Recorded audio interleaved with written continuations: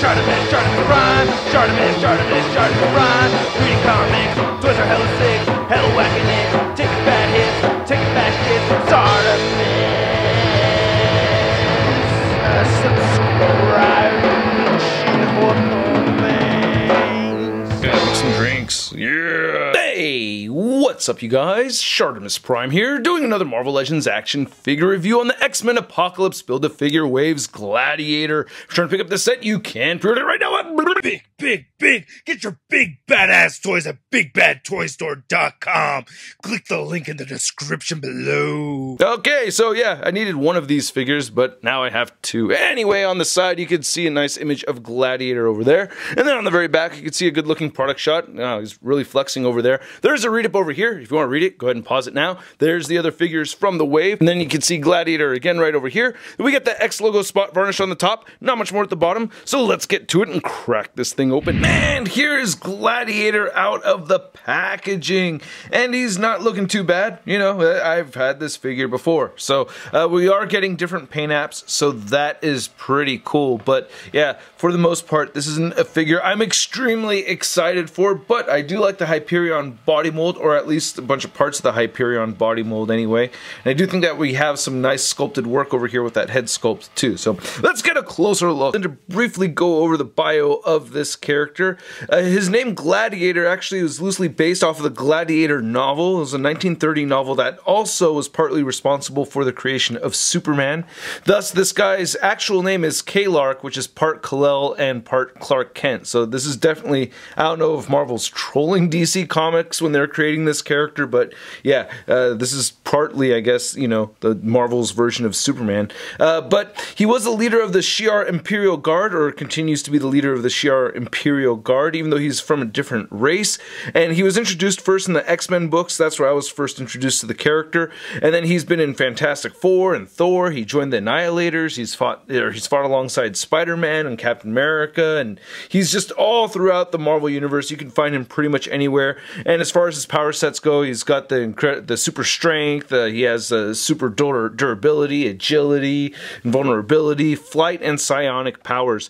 So looking at this head sculpt, I mean, I like it. It looks pretty good, you know? Not a whole lot to say about it. It looks very much like the first version that we saw, but with a much more matted purple paint than the SDCC exclusive version that we're seeing on the right side. So you can see the main difference between the two of them right there.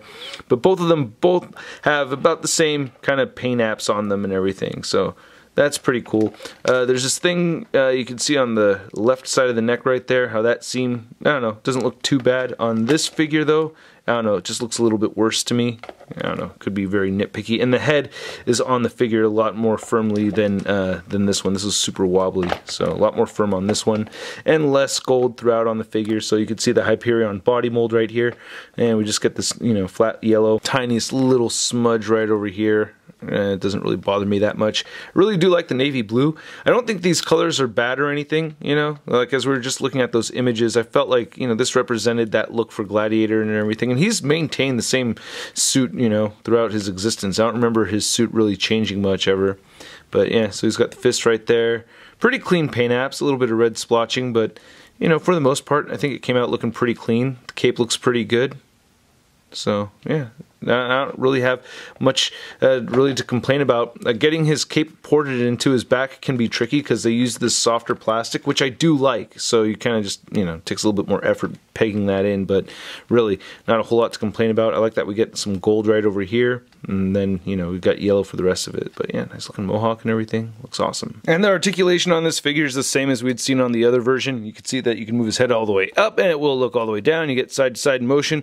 Shoulders move outward that far. Oh, you can also do some head pivoting because it's so wobbly, but not as wobbly as this one. Again, this one's just really wobbly. But anyway, shoulders move outward, then move down. You can rotate 360, bicep swivel, double jointed elbows, both wrists turn side to side and hinge up and down. We get the ab crunch forward, ab crunch back, waist swiveler, hips outward, forward, hips kicking forward and back a little bit, upper thigh cut, double jointed knees, calf rotation, ankles down, up, and we get ankle pivot. Now to measure out this Gladiator figure, you can see that to the very top of the mohawk, he's standing just under 7.5 inches tall. I guess to the top of the head, it's just a little under 7 inches. And then for your Gladiator comparison, we have our Apocalypse Build-A-Figure Wave version next to the San Diego Comic-Con exclusive version, and I do like this one more. I like the vibrant paint apps. I like all the gold. We have gold right there on the cape, gold on the chest.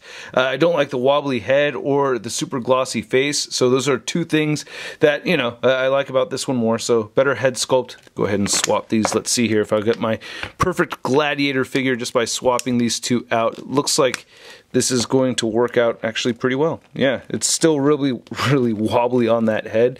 That's kind of funny looking, but hey, that works. I may stick with that. Another thing I like about this figure is that he has black paint apps over the red, so I do really like that black shadowing effect that we're seeing over the red portions of the figure. So while Hasbro's given us another figure, they're still able to make this San Diego Comic-Con exclusive version, you know, kind of still feel exclusive. And then here's Gladiator next to the other figures from this wave that I've already reviewed. We have Multiple Man, Sabretooth, and Wolverine, and I don't know if you could tell, but I have already started modding my Sabretooth and Wolverine figures. First off, with the Sabretooth over here, I did go ahead and take a Dremel to this. Any minors out there, or any kids, or even, I don't know, stupid 20-year-olds, be careful with the Dremel, man. You could hurt yourself or hurt your house. But as you can see right here, and I say stupid 20-year-olds because I was a stupid 20-year-old. But anyway, you can lift up the head just a little bit still, and that's pretty much how it looked like before, and then now it just sits a little bit lower. That makes a difference to me. Won't make a difference for everybody, but that helps for me. I like that look a little bit better. And then thanks to Xmanny87, who also got the info from Chris Lyons, so shout out to both you guys. You let me know that you could go ahead and heat these up and go ahead and spread those ears out a bit farther. I could have moved them outward even more than that, but this is where I left them right here, and they've stayed since yesterday. So yeah, this is actually now officially my favorite Marvel Legends Wolverine figure. I love this figure so much now. And then to compare this Gladiator figure next to your average 6-inch scale figure, we have the Marvel Legends Big Time Letdown Spider-Man. Gladiator, huh? Well, you got the hair going, alright, that's cool, but you don't have any weapons. Where's your giant silver hammer? Or you don't have any blue swords or anything, huh? Kind of a letdown if you ask me. Whoa. Oh, that's cool. Whoa! Space fart! Oh. So I'd like to thank you guys once again, just because I am very grateful for you guys that watch my videos, especially those of you that watch all the way from the very beginning to the end. Thank you so much. I really do appreciate it. And please hit that like button if you liked the video, as well as leave a comment, subscribe if you haven't already, as well as hit that notification bell. I don't know if you guys noticed this or not, but I accidentally left the SDCC head sculpt on this figure's body right here throughout all those size comparisons in the stop motion segment, but I have the more matted head sculpt on there, which is my preference of the two Gladiator figures. So there is something to like about this. Also, the paint apps overall are they're different enough, I think, yet still comic book accurate. So I don't think this is a bad figure at all. It's just that I have one that I already prefer more than this one. But it's not the worst thing in the world to have two of these guys, because Gladiator shows up all over the 616. So it's pretty easy to find a spot for a second Gladiator figure. So I'm giving this a SUD rating of... I'll wait for the Black Friday sale. So yeah, not a full-on pass for me, but something I'm not excited to spend 20 to 25 bucks on, because I already have another version that I prefer over this one. But still, not a bad piece. Again, I'd like to know what you think in the comments section below. If you want to see a photo gallery of images, it should be over at marvelousnews.com and ShartimusPrime.net. And please don't forget to follow me on the social media, on the Facebook, Twitter, Instagram, and Twitch. I'll catch you guys later. Peace.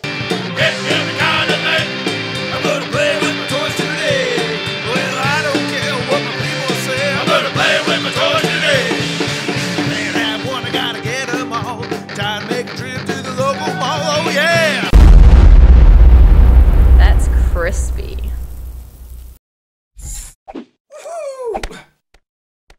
Hey, new ShartimusPrime videos. Hey, you should click one. Yeah, click on one of them. Or subscribe if you haven't.